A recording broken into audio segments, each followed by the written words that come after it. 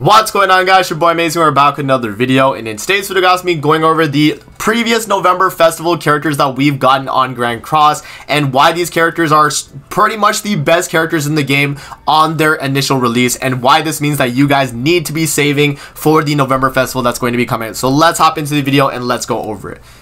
Alright, guys, so before we actually hop into the video, make sure to subscribe to your boy Amazing. We are on the road to the 40,000 subscribers. I'm literally like 1,300 subscribers away from that 40k, guys. Definitely hit that subscribe button if you haven't already. And if you guys are here for all the November, December festival content, I'm going to be covering pretty much everything. So with that out of the way, let's hop in and open up GC database here. I'm going to be showing you guys the kits of each of the November festival characters and explain why they were the best at their time and why you guys need to be saving for these upcoming festivals. They're going to be absolutely insane. So let's hop in and talk about the November and December festival from 2020. So this was the one Escanor and Berserk Meliodas. These were the two characters that released. So you had the one Escanor and Assault Mode Melee. These are the two characters that had their fight. It makes a lot of sense. You know, these are the November and December, right, of that year. The reason why these characters were super strong was because at the time, the one Escanor, when he released, he was a character that you literally like use any of his cards and you were one-shotting everyone in PvP. This guy had Flood, which is the first character to have Flood in the game.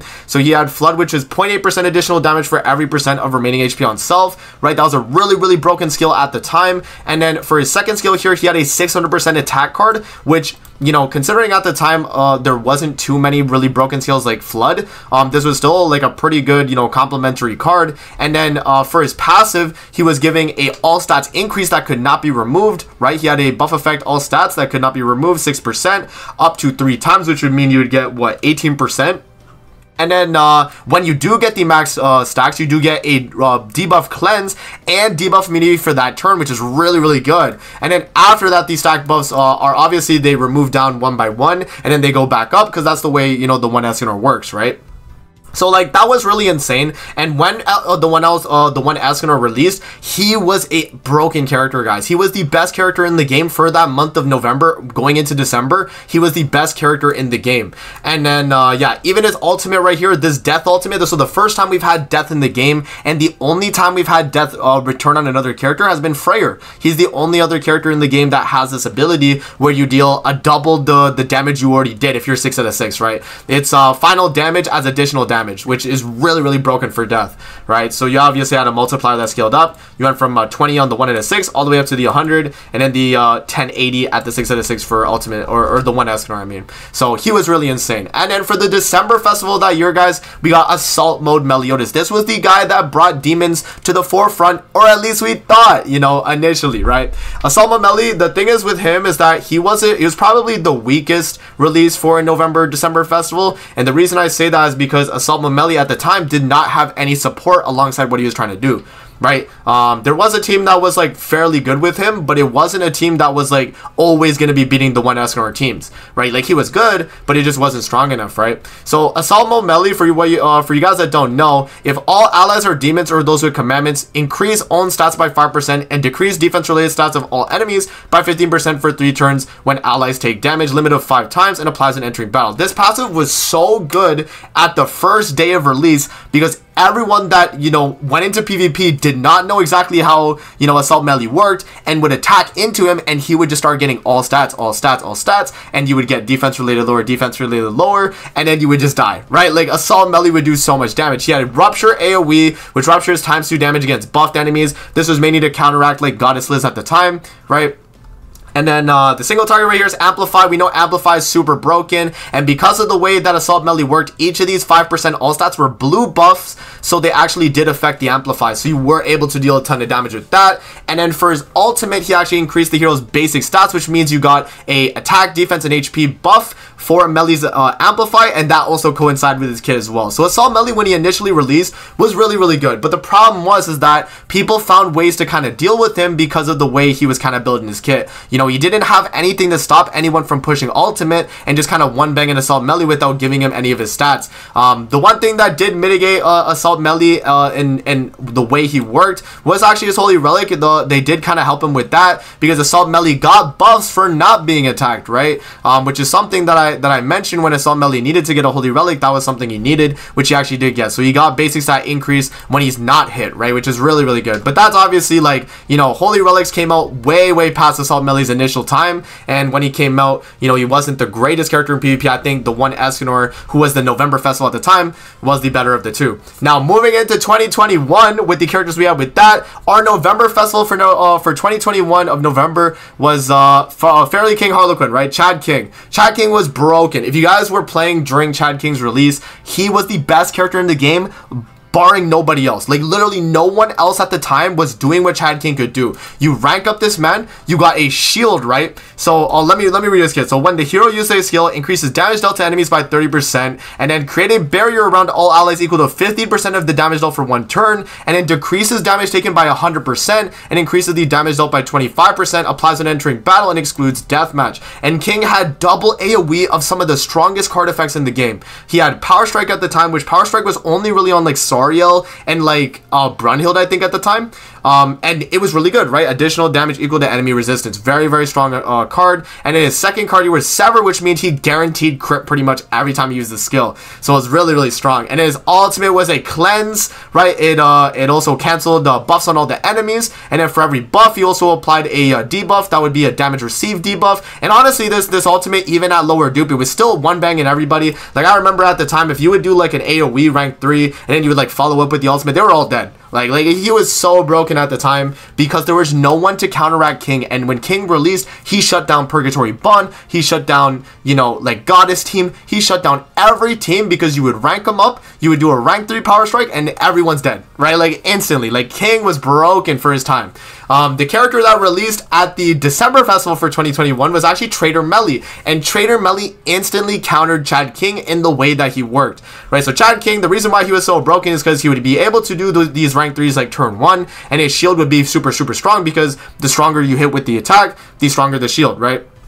So with Trader Melly, the reason why Trader Melly kind of counteract that is because he had a Pierce card effect, which triple Pierce means that it actually shreds the shield a lot easier than a lot of other skills in the game. And so when Trader Melly released, he was able to have Amplify on his skills, right? So he had Amplify, he had Pierce, and then he had a very, very strong ultimate, which was Cleave damage, and this would scale up based on the dupes. We haven't even gone over his passive, but his passive was every time allies use single target attack skills, all of the hero stats increased by 6% for 3 turns, stacking up to 5 times. So it was automatically a power creep of Assault Melly, because Assault Melly only got 5% whenever he was attacked, but Trader Melly got buffs for when you attacked with him, right? Which was really good. That's what, you know, Assault Melly should have been. It should have been when he was attacking, he got like a really big buff, right? Which is, you know, what Trader Melly was. So Trader Melly got that, and then if 2 or more of the attack skills were single target, all used in the single turn, allies damage taken from enemies decreases by 8%, stacking up to 40%. So Trader Melly, not only was he a very, very good damage dealer, he also was a support character. So he covered 2 things that you would want in a character, and Trader Melly till this day is one of the best PvE characters in the game.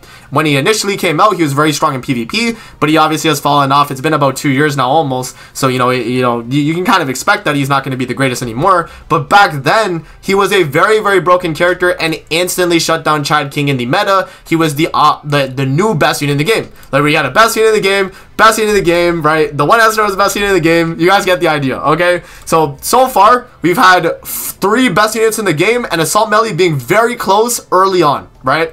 So take that into account, guys. These are the November and December festivals of the previous years. Now, last year, if you guys were there for last year, November festival was Ultimate Escanor. Ultimate Escanor, when he released, it was kind of the same thing with Chad King. He was broken, right? Like, instantly when Ultimate Escanor came out, he was the character that was killing everybody. He had a new skill effect called Scourge, which was 2 effects in 1, right? It had an upgraded Flood, because it did 1.3% additional damage for every percent of remaining HP on self. So he had an upgraded Flood, and he did additional damage equal to 30% of final damage to all enemies. So he had a single target skill that hit AoE pretty much, right? Broken. Like, that was the first thing we've ever seen. The moment we saw this skill, I know everyone freaked out because we were like, yo, two effects in his card, and he was doing super like crazy stuff. And then we look at Ultimate Escanor's second skill here, Overpower. 0.8% additional damage for every percent of missing HP, so it's like a reverse Flood, and then additional damage equal to 35% of the hero's crit damage, minus 100, right? So it's like a percent increase. This was a really insane card too, because the lower Ultimate Escanor's HP, the stronger this card would be, and then this card would be stronger when he's higher HP, right? And then for the Final Flame and his passive, right, applies Holy Flame to the on self at the start of the battle and increase the hero's damage dealt by 15% after using his skill up to 4 times, right? So the hero, so he got a damage dealt increase, and then he also had hero Holy Flame. Holy Flame increases all these stats by 4% for each passing turn for 5 turns. So he, after 5 turns, would have 20% all stats, but then he would, unfortunately, he would lose the 20% all stats after that. But in PvP at the time, guys, he was broken, and even PvE content with Demonic Beast and all that, he was doing everything, right? He was insane. And then after that, all the hero stats do not drop below their values at the start of the battle. So the one or Ultimate Escanor, he had that effect before Mael where you could not be stat lowered, but it was only for himself, and it was only for the hero's stats do not drop below their values at the start of the battle, which did get power crept because Mael got a better one where it's just you cannot be stat lowered at all. Like you could always just increase, but with Ultimate Escanor, you can lower his stats back to where he started with, right? And then when taking fatal damage, the hero's attack related stats increase by 30%, right? And the reason why fatal damage is important is because the one Ultimate Escanor has a revive, right? He has Final Flame. So pretty much the way it worked was the more dupes he had, the longer he would be alive after the revive. And there's a lot of text here, so it's a lot to kind of explain, but pretty much the higher the dupe, the more revives that Ultimate Escanor would have. So you'd have 4 revives, and every time you use a skill, it would actually lower the Final Flames as well. It would remove one, yeah, I mean, it was, you know, it was like a last stand ability, right? Like it was very, very cool. And Ultimate Escanor, when he released, he was just broken, man. He was absolutely insane. He was the second light character in the game. Trainer Melly also was the first dark unit in the game, by the way. So I forgot to mention that. Alright, so we now talked about Ultimate Escanor. He was insane when he initially came out. What happened to Ultimate Escanor? Purgatory Remelli released for the end of year of last year for 2022, and he was broken as well. He shifted the meta completely to race teams, right? Well, you know, before Purgatory Melli, I feel like there were race teams. Obviously, there was like Goddess, there was Unknown, but Purgatory Melli brought forward the demon team that Assault Melli couldn't. Right, Purgatory Melli was able to do it. The reason why Purgatory Melli was able to do that is because he was a dedicated, not necessarily just support, but he was the main DPS on the team, and he had everything that you would want in a character. And till this day, Purgatory Melli is still a very strong PvP character in the game. He's only a year old, guys, and he's still insane, right? So for his passive, applies 3 bonds of Purgatory effects on self at the start of the battle, and if an ally takes damage from an enemy skill during the turn, or if the hero uses a skill, 1 shackle of Purgatory effect will be removed. So the bond of Purgatories are damage reduction, so he starts to lose damage reduction every time you use a skill or get attacked, which is fine because he does get a pretty big buff when all the effects are removed. So when once the effects are completely removed, the hero applies True Magic on self, and True Magic is removed when the hero uses a skill. And for True Magic, it's going to remove all debuffs from self, and attack related stats increase by 50%. So he get a 50% attack related stat increase so that he's just able to deal a ton more damage. And then when it is removed, the hero once again applies 3 shackles of Purgatory, so you get back the damage reduction, and then you could repeat that, that exact thing that happened over again. Right? That increases their damage dealt by 40% when attacking enemies that are either in a stance or a debuff effect. And finally, you see how they added "and finally" in the passive. They kept going, right? Applies an effect on the end of the enemy's turn, which removes 1 orb from the ultimate move gauge every 2 turns for 2 turns on enemies who have not used a skill during their turn. So this is what Assault Melli needed, right? Because the way Assault Melli worked was that if he was not attacked, then he wouldn't debuff the enemies, he wouldn't do anything to them that would hinder them from doing that, right? That was the problem with Assault Melli. Purgatory Melli had this where, if they tried ult rushing you and not attacking Melli, then you just wouldn't get your ultimate because you just get dissolved instantly, right? He was so broken. And then for his skills, just like Ultimate Escanor, where he had 2 skill effects in one, Purgatory Melli had Frenzy, which is the first ever time we've had a skill like this, which is 1% additional damage for every hit of every percent of remaining HP on the enemy. So it's like based on the enemy's HP, the higher it is, the more damage you deal with this card. And then ×2 pierce rate increase as well. So you had 2 effects on that skill, which is insane, just like Ultimate Escanor, right?